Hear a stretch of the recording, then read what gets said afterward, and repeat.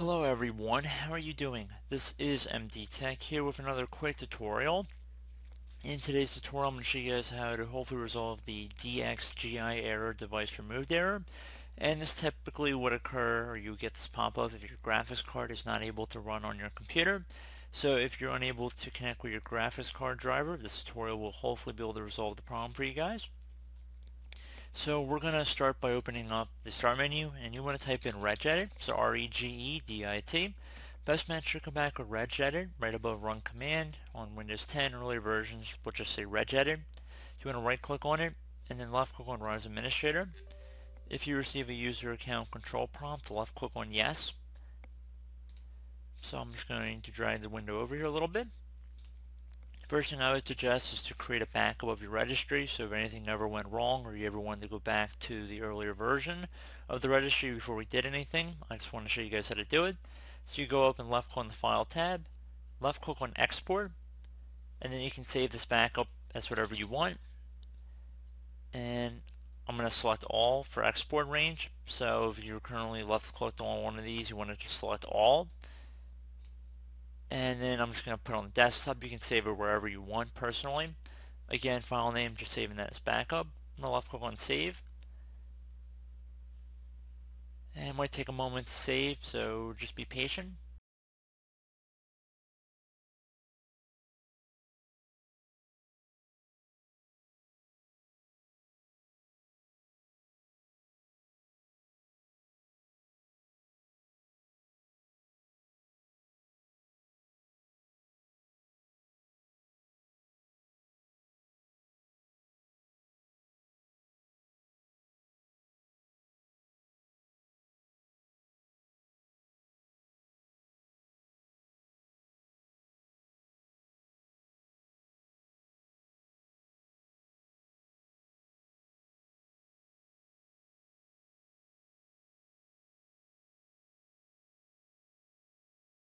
Okay, so once that's saved, if you ever wanted to go back, just go and left click on the File tab and left click on Import.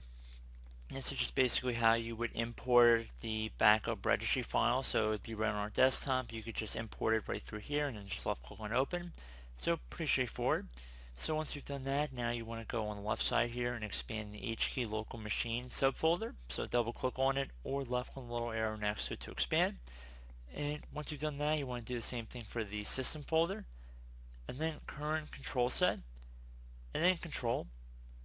I'm going to expand the sidebar here a little bit. And you can also follow our path up at the top of this window so you can see exactly where we're going. And now you want to go down and double click on the graphics drivers. Or just left click on the folder one time, but you want to be underneath graphics drivers right here.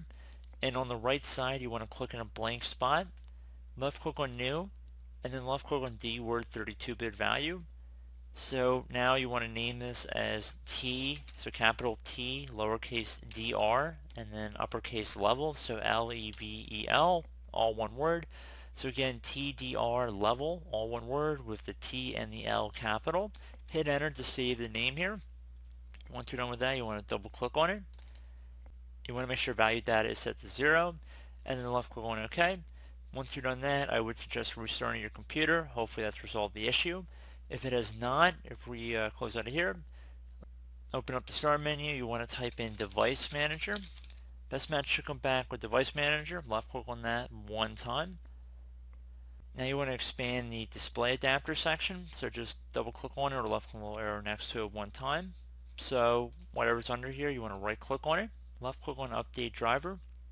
I'd suggest searching automatically for updated driver software.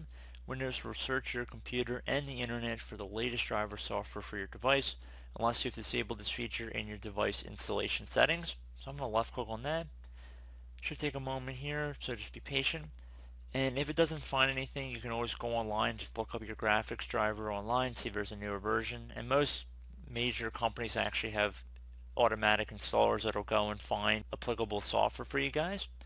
So we can see the best drivers are already installed. I'm close out of here.